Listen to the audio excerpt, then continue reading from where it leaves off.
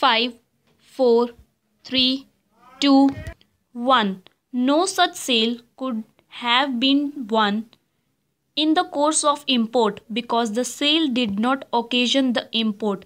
None of those was export because the goods were not supposed to enter into the territory of another country in the form those were dispatched.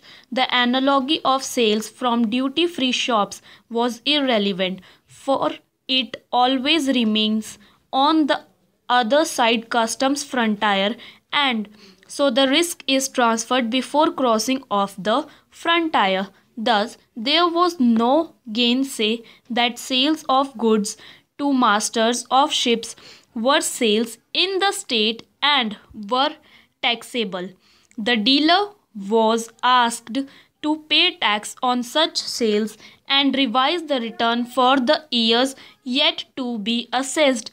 The assessing authority was requested to revise, if necessary, assessments not impugned.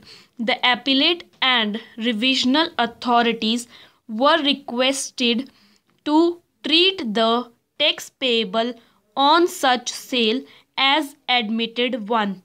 Feeling aggrieved, the appellants resorted to revision before the tribunal, which came to be rejected following the decision of the tribunal passed on the same date. In case of the companion appeal, the appellant carried the matter by way of a writ petition being number 6/2007 before the High Court, which came to be dismissed by the High Court, upholding the decision of the authority which had held that the sales in question would be amendable to Sales Act under the 1994 Act. The thrust of the argument of the appellants in these appeals is that the process of import was not complete at the time of sale of the goods in question to the foreign going ship, and the transaction of sale was in the course of import, for which reason it was not amendable to sales tax, and in fact the state would have no authority to levy such tax. To buttress this submission, reliance was placed on Article 286 of the Constitution of India, providing for restrictions as to imposition of tax on the sale or purchase of goods, and on Section 5 of the CST Act, in particular subsection 2 thereof, to contend that the sales in question shall be deemed to have taken place in the course of import of goods in the territory of India. Reliance was placed on the Constitution bench decision of this court in J.V. Gokul and Company Private Limited versus Assistant Collector of Sales Tax, relying on the definition of expression crossing the customs frontier of India in Section 2AB of the CST Act of the Customs Area in Section 2, subsection 11, and of Customs Station in Section 2, subsection 13 of the Customs Act 1962. It was urged that crossing the customs frontiers means crossing the limits of the customs station, including crossing the area in which imported goods or exported goods are ordinarily kept before the clearance by the customs authorities.